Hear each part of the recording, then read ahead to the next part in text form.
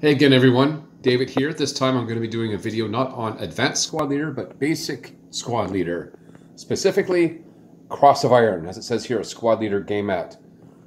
As a reminder, Squad Leader came out first in the late 70s and was followed up by 3 other gamettes. By the time the third one, GI Anvil of Victory, came out, the game design team went back to square one and redesigned it and issued it as Advanced Squad Leader, which is still being produced today. That said, some people prefer the relative simplicity of Squad Leader even up to Cross of Iron or beyond. So today, under what I would say is a request, I want to talk about the rules involving armored fighting vehicles. So the participants today, from left to right, we have a T-34 76C. We have a Russian infantry squad, and we have a German tank destroyer. Let's have a look at these counters, and I'll just explain a little bit better what they are and what it means. So here is a little bit closer look at the 3 counters. Again, on the left we have the Soviet tank, a bunch of numbers and stuff on it, and on the right we have what you can see is the Panzerjäger 2M. That's a German vehicle. Bunch of numbers. Let's look at the one on the left first. Upper right corner we see the numeral 16, that is its movement point allowance. Coming down below that we have 2 numerals. On the tank we have +1 and then we have a 0 with a box around it. On the other side we have a -2 and a -4 and a star. There is a white circle around the turret of the tank. Yes, a white circle around the turret of the tank on the left, and on the right we see that it is open. Coming to the lower left, we see the Soviet has 76L, the German 75L, and on the lower right for the tank we have a 4/2. What do these mean? So we talked about the movement point allowance is 16 for both.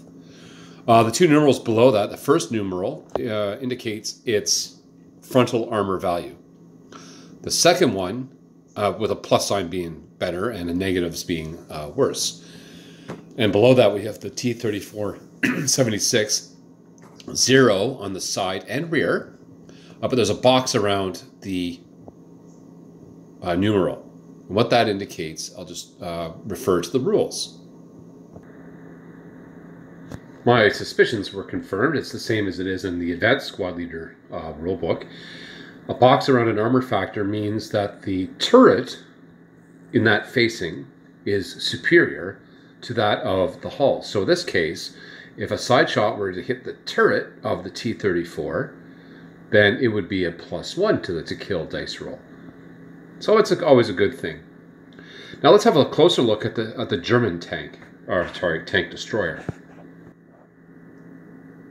Looking at its numeral factors here, you can see that there's a star below the numerals for the armor factor. Also have a closer look at the artist depiction of the artistic depiction, of the tank destroyer. You'll notice that it's mostly open, clear. This means it's open top. Also notice the lack of color at the rear of the target near the numeral or the letter F. This means that the rear is unarmored. That's what the star reminds you of. It is unarmored from the rear. Finally, it has a numeral 2 encircled above the 75L. The 75L is its caliber of its gun. The 2 means it has a rate of fire of 2. That means it can fire twice in the same fire phase. So in short, this weapon, although it's very lightly armored, it's very powerful, has a very good gun, and it's rapid firing. Now let's look at some hypothetical combat. It's Russia. Winter 1941. Here we see a Russian squad is set up in hex uniform 8. And if you remember the rules about the grain fields right here, they don't exist in winter. So it's considered to be the equivalent of open ground. Over here, far, far away and behind the wall, get behind there you, is the tank destroyer. We can see which way he is facing, and we're going to just take a better look from his point of view to show how the combat will take place. Here's our German gunner. He's all set up, and he's advanced up behind that wall, and he sees himself 2, 4, 6, 8, 9 hexes away down there. coming into focus now, is the Soviet squad. We can see that line of sight is clear. It's the German prep fire phase, and the German wants to take a shot. Let's set things up, and then we'll see if he makes a hit. When firing ordnance, such as the main gun of a tank or a mortar that's on board, you have to use the to-hit table, shown here at 33.3. Very simple to use. First, look at the left to determine what your target is. In this case, we see it is infantry in woods. Now cross-reference that to the right until you get to the column that includes its range. It's 9 hexes away, so we look at the column 7 to 12. Infantry in woods, there's a 6 and another 6. It doesn't really matter which number we use, but just remember the black, that's the German number, and the red is the Soviet number. Think of the red flag or red commies or whatever you want to think of. So basically, this gunner will have to get 6 or fewer on 2 dice in order to hit the target. But we're not done yet.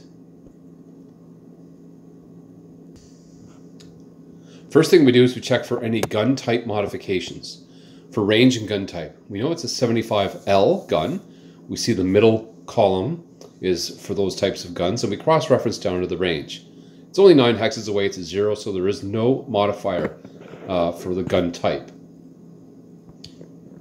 Next, check the target modifications. That's on the lower. You can do it any order you want, but that's the way I'm doing it now.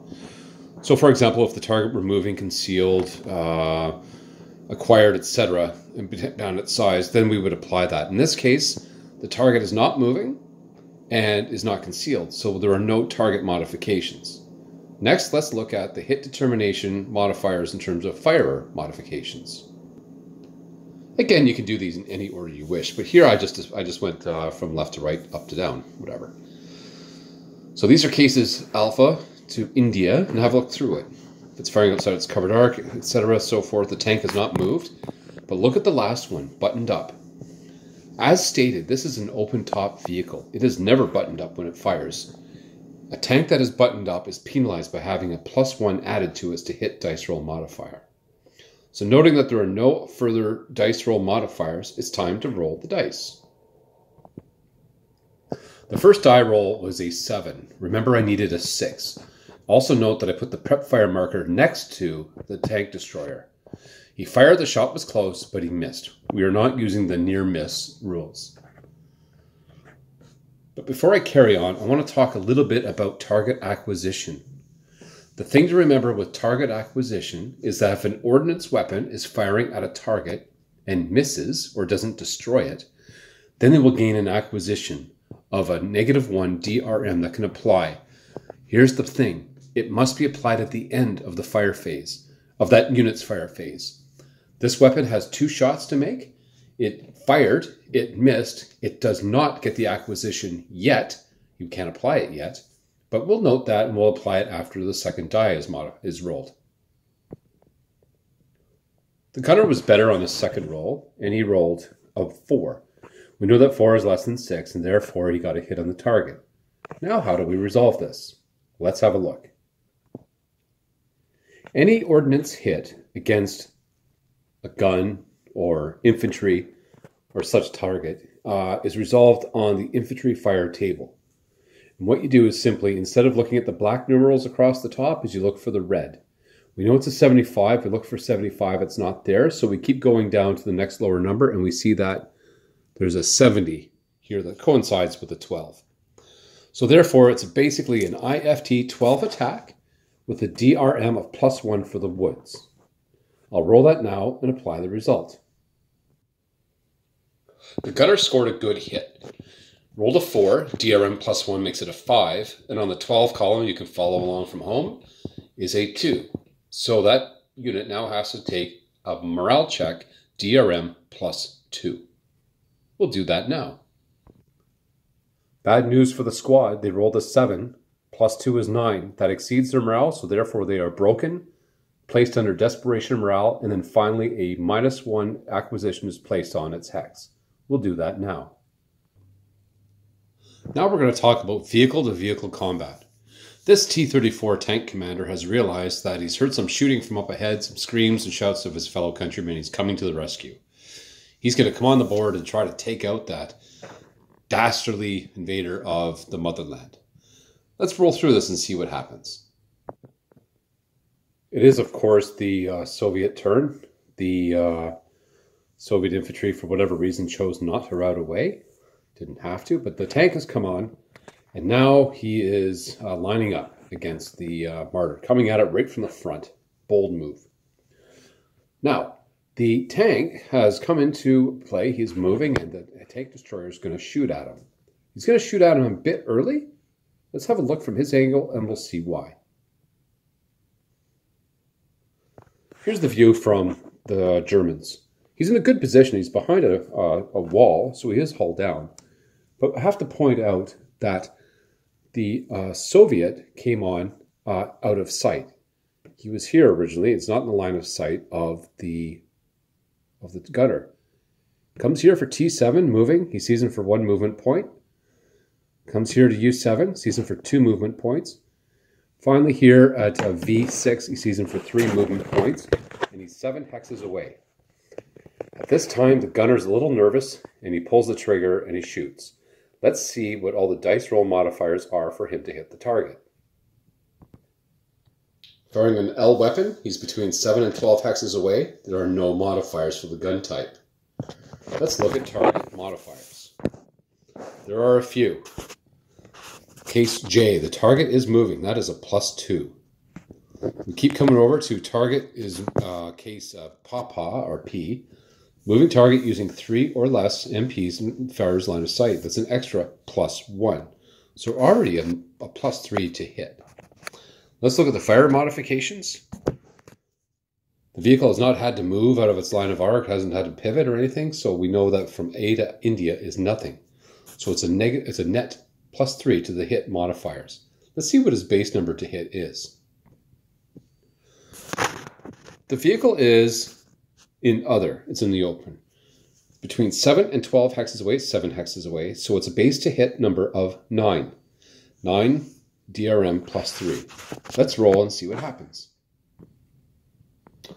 Rotten luck, he scored a 7. 7 + 3 is 10, that's 1 too many. Now let's think about this. If that target were 1 hex closer, it would have been not a 9 but a 10 to hit. Also would have seen it for more than 3 movement points in its line of sight. That way it would have only needed a DRM of +2. So the 7 would have hit had he waited, but the gunner was a bit jumpy and he fired off too soon. Let's carry on the movement. The Soviet crew is a little bit more experienced than the German, and they realize that to hit this target, they're not going to have a very good chance because 1, they're buttoned up, 2, they've moved, and 3, the target is hull down. If they stop here, that tank will shoot at them until they finally hit them. Also note that there is no acquisition target onto the vehicle yet. Remember, it's not the end of that the tank destroyer's fire phase. He keeps moving. The Soviet tank went around the woods to the front, breaking line of sight with the Panzerjäger, so he's no longer eligible to be acquired. And he's come around to within 2 hexes facing into the side of the Panzerjäger. Remembering that the Panzerjäger has a rate of fire of 2, that crew commander decides to take a shot. He's going to pivot the vehicle, and let's see what happens.